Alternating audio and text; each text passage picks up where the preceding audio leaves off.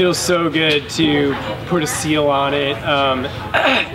We've been rowing well together for the last year and a half, and to finally see all that work come to a conclusion in this chapter is incredibly rewarding.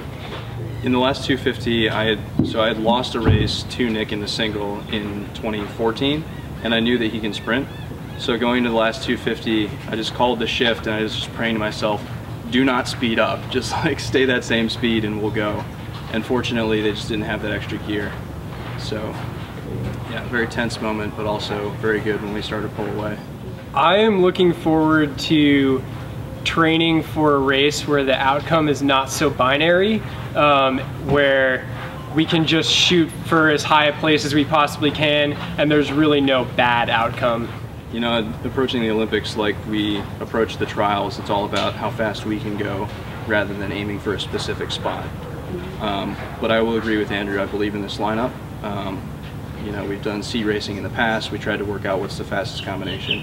And at this point, total faith in Andrew, total faith in the boat.